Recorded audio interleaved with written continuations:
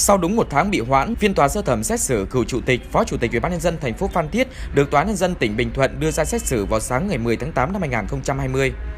Các bị cáo tại phiên tòa này gồm Đỗ Ngọc Điệp, 58 tuổi, nguyên chủ tịch UBND thành phố Phan Thiết, được tại ngoại hầu tòa; Trần Hoàng Khôi, 51 tuổi, nguyên phó chủ tịch UBND thành phố Phan Thiết; Phạm Thanh Thái, 46 tuổi, nguyên trưởng phòng Tài nguyên và Môi trường thành phố Phan Thiết; Lê Hoàng Anh Tân, 46 tuổi, nguyên là chuyên viên phòng Tài nguyên và Môi trường thành phố Phan Thiết; Lê Hồ Khải, 35 tuổi, nhân viên phòng Tài nguyên và Môi trường thành phố Phan Thiết và Nguyễn Trí, 64 tuổi, nguyên chuyên viên phòng Tài nguyên và Môi trường thành phố Phan Thiết được tại ngoại. Tất cả các bị cáo đều bị Viện Kiểm sát Nhân dân tỉnh Bình Thuận truy tố về tội vi phạm các quy định về quản lý đất đai. Sáng ngày 10 tháng 8, ngay từ cổng trụ sở Tòa án Nhân dân tỉnh Bình Thuận, nhân viên y tế và cảnh sát bảo vệ kiểm tra giấy căn cước của từng người tham dự tòa và yêu cầu phải đeo khẩu trang mới được vào tòa. Tại phiên tòa, trong số 87 người có trách nhiệm và nghĩa vụ liên quan thì có 19 người có đơn xin vắng mặt, nhưng phiên tòa vẫn tiếp tục vì sự vắng mặt của 19 người này được cho là không làm ảnh hưởng đến phiên tòa.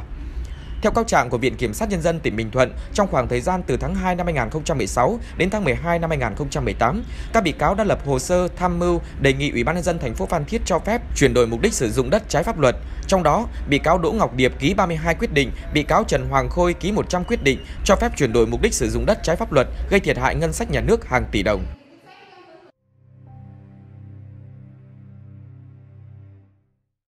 Chúng tôi biết bạn có nhiều lựa chọn và chúng tôi luôn là sự lựa chọn tốt nhất. Đăng ký kênh YouTube Báo Thanh Niên để cảm nhận nhịp thở xã hội đầy màu sắc trên màn hình của bạn.